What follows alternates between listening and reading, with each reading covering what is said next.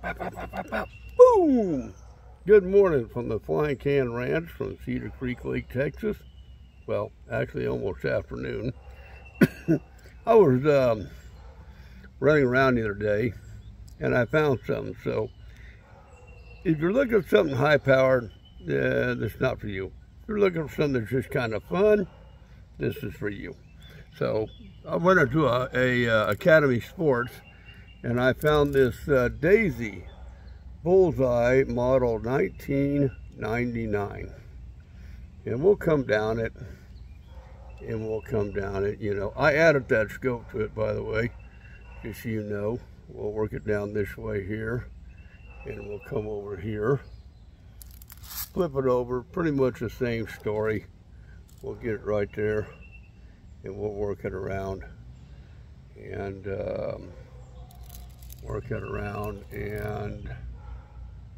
like that. So, in a nutshell,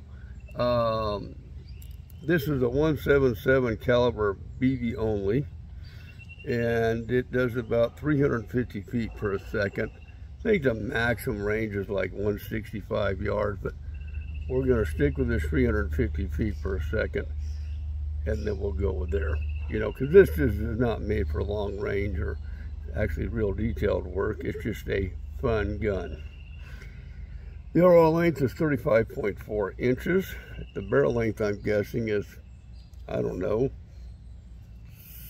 16, 19, something like that. And it does have this Weaver type rail on the top. And it does have a crossbolt safety. So if you push that little safety to the right, you're in safe.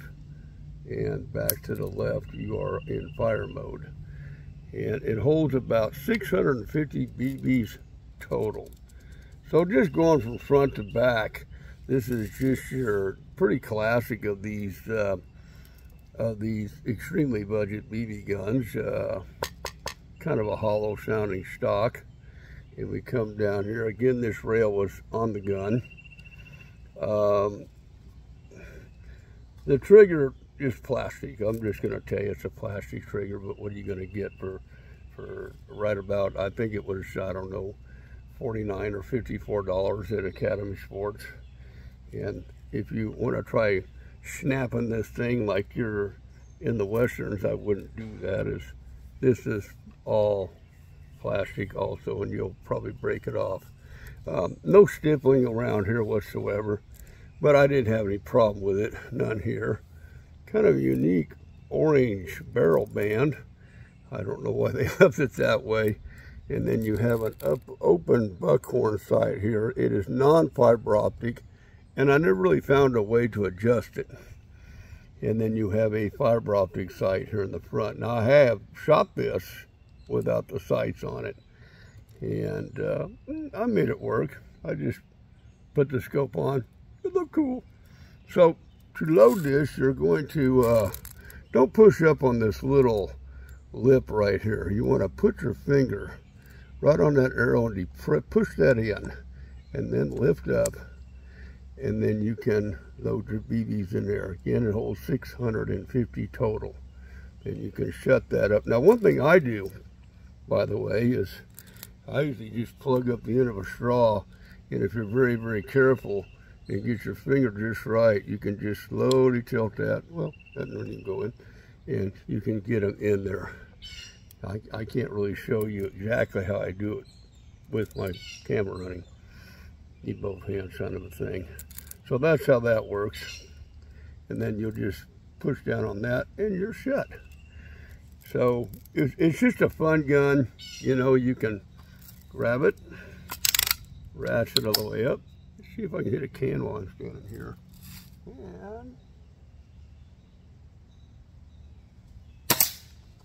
yep, I did. So we're going to do a little shooting review with it. Don't get excited. It's not a target gun. This is not a pesting gun.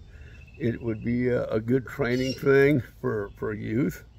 Low power if you're with them when they're doing it. And it's just fun. I mean, it's not super, I mean, I got some good results with it, but it's not a target. It's not a pesting. It's just fun or training or both.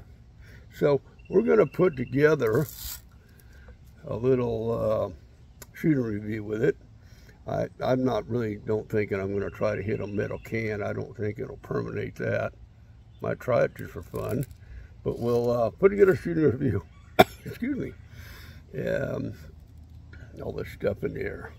But at any rate, we'll get that posted up. I'll get this posted up first, and then we'll let you kind of see what it does and doesn't do, and then we'll go from there. So that's how we do it at Flying Can Ranch. We'll see you in a little bit.